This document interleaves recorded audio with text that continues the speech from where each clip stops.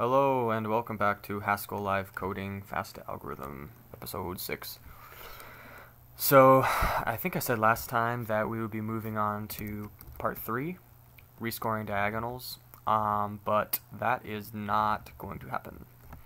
And the reason is, in order to rescore the diagonals, we need to know the start and stop indices of the diagonal because, and you're free to look over this, but each diagonal is responsible for a specific gapless alignment of subsequences. So basically what we want to do is once we know the score of a particular diagonal, for example this one's 4, we also need to know where it starts and stops.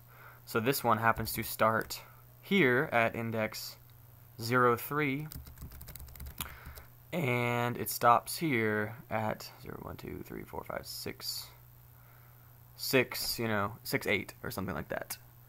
And the reason is because when we go over this diagonal to score it, we're going to basically give a positive score to the matching characters and a negative score to the mismatches. So intuitively, what a gapless alignment is you just line up this query string on the database string without splitting it anywhere. So if I were to align it here, then I would line up the A with that A. And then how I would score it is, these 3 characters get positive scores, negative. Why does this look weird? Oh, it looks weird because I forgot that also this asterisk basically represents a match of 3 characters, and so does this one, but it basically means an additional match of 1 because there are 2 characters overlapping with the previous asterisk, and so on. So, and finally, this last asterisk means there's a match of 3 here. So we basically want to know the index where the matches start, which corresponds directly to this index, and the index where the matches stop, which is basically this index plus k minus 1. Right? Because it's the last k tuple that matches is right here, where, with k is 3, then there are 2 extra characters that match here. So we need to modify our representation of a diagonal scores map. It's not just going to be a map from int to int, it's going to be a map from int to diagonal info. And a diagonal info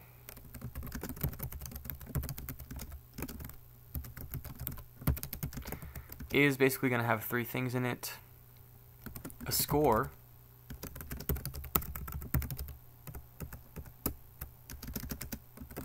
a start index, and it only needs 1 int as opposed to a pair of ints because we know the diagonal index. So the diagonal index and just 1 index into 1 string will tell us exactly what cell that's at. So I'm just going to make a comment, index into S1.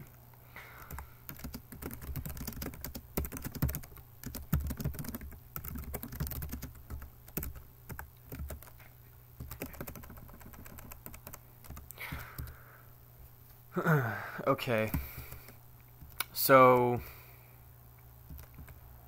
I'm going to need to get at the score, start, and stop eventually, because I'm going to either want to create a new diagonal info or adjust an existing diagonal info with my adjust with default method.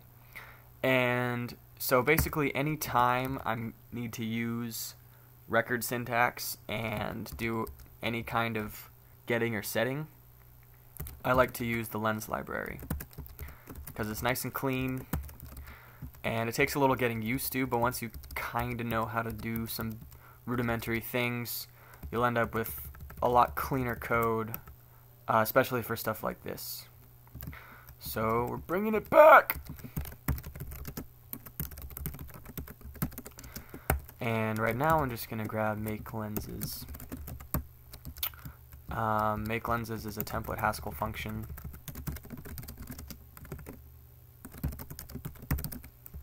And it'll basically make a lens for every field that begins with an underscore. And the lens is going to be called the same thing without the underscore. So, don't want to forget to do this. Language pragma.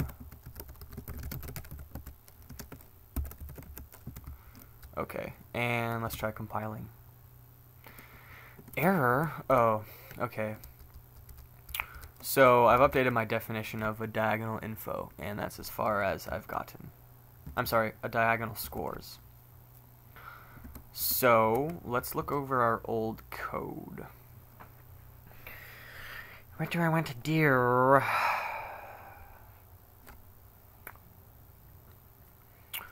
Well, it looks like what I was doing before was immediately turning my list of pairs into diagonal indexes. But I need to know for each pair that represents a cell in the dot plot, and I can't just use the diagonal index because then I lose the actual index into the string information, which, because I'm representing the start and stop in terms of indexes into S1, really all I care about in this tuple is the first element. So instead of calling this function increment diags, I'm just going to call it DiagonalScore. Okay, and I no longer want to modify those elements by mapping over them. I just want DiagonalScore to do everything. So it doesn't just get a list of ints, it gets a list of indices.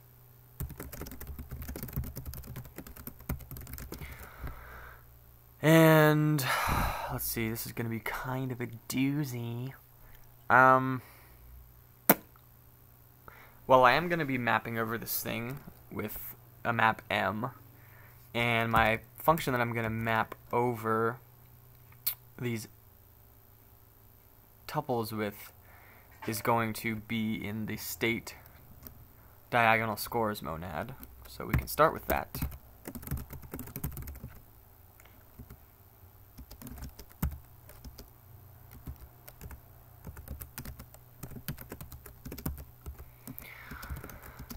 And the x that we get here is a single tuple. So I want to do a few things. First, I want to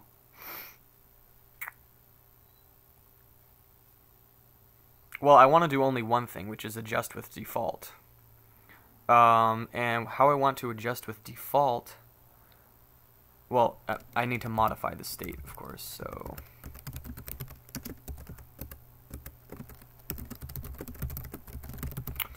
my default is going to be just a diagonal info with a score of 1, just like before, and the start and stop are just going to be the diag index. So let's get a I don't think I'm going to need this do. I think it's just going to be a map M. But let diag index equal.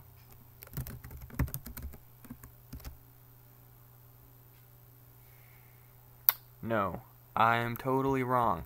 The start and stop, this is relative to string 1, so I'm just going to call it index. This first x.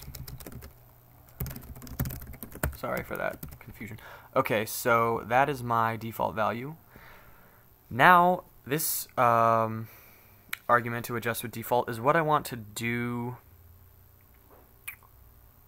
when this diagonal info already exists with some information. So there are three things I want to do. I want to increment the score, and I want to possibly alter the start and stop because I may have run across an index that, remember that this is just an association list. There's no ordering to it. I haven't sorted it anywhere. So every time I see a number, every time I see one of these indexes, I need to basically possibly modify the diagonal info I'm looking at. So we'll do each of these in turn, and we'll use our handy dandy notebook. We'll use the lens library. So I guess I'll do the score first. My lens is called DScore, and I want to set it to, I want to modify it by adding 1. Okay, then I'm going to, gotta get my precedence right here. Compose this onto, I want to get my dstart lens, and I want to modify it with min index, and the same exact thing for stop.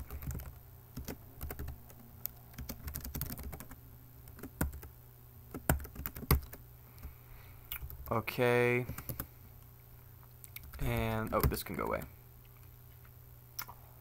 And finally, what's the next argument? Oh, the next argument is the key. So the key to this thing, this is where I'm gonna need the diag index, because that is my key. And what does it need? It needs n. I have n. And x. And that will do it. Right. I need that function.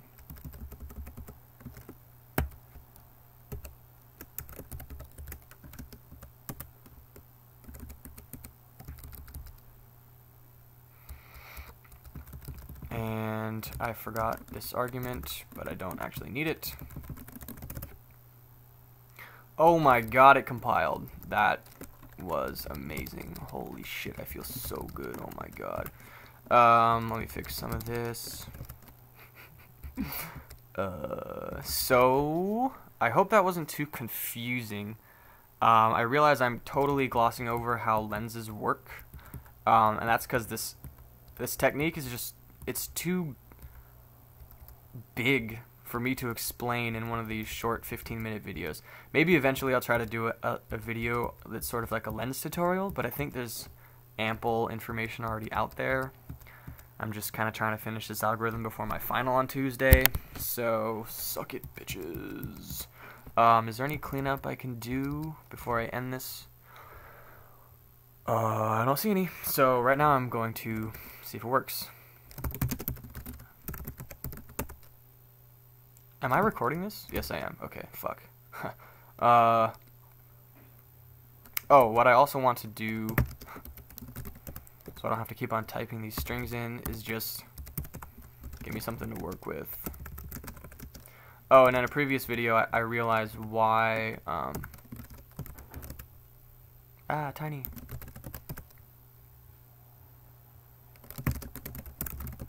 Why the I and J indices were mixed up, and that's because I accidentally put S1 as the top string, but up until that point I had been considering the left string to be S1.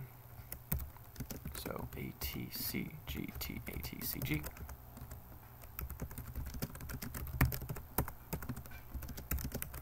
C, A, G, A, T, C, G, T, C, T.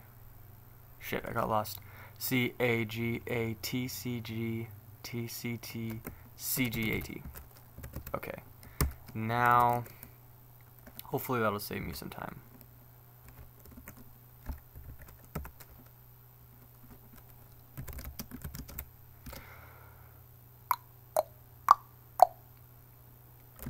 Dot plot S1, S2.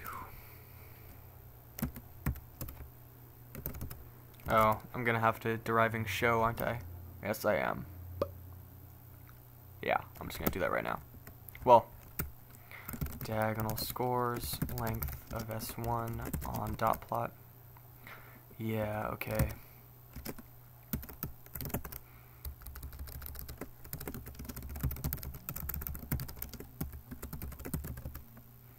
Okay, now should work. Okay, let's look at this. So let me pull up a F size 24. Okay, so first we have at index 6 a diagonal info with a score of 2. So here's index 0, 1, 2, 3, 4, 5, 6. The score is correct. It starts at 5. Error, shit. It stops at 5. So it looks to me like it starts at 0, 1, 2, 3, 4, 5, and stops at 6. And that is because I am retarded. No magic here, just being retarded. Oops.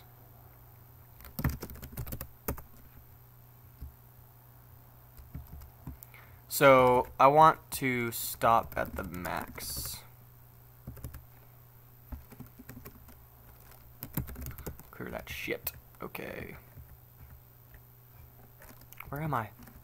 GCI. Okay, so now we can see that we start at 5 and stop at 6. That's good. The next one is at index 11, 0, 1, 2, 3, 4, 5, 6, 7, 8, 9, 10, 11. And it starts at 0. And remember, these are indices into S1.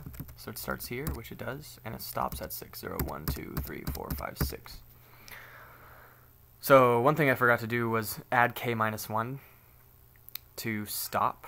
But I'm not going to do that right now because it's trivial, and I think this video has gone on long enough. But it looks like what I did was right, so I'm just going to check this last one. This was number 11, 12, 13, 14, 15, 16, and it starts at 1 and stops at 1, so it does. Okay, so thank you so much for watching, and now I am in a position to move on to the next step, which is rescoring diagonals, so I will see you then. Thanks.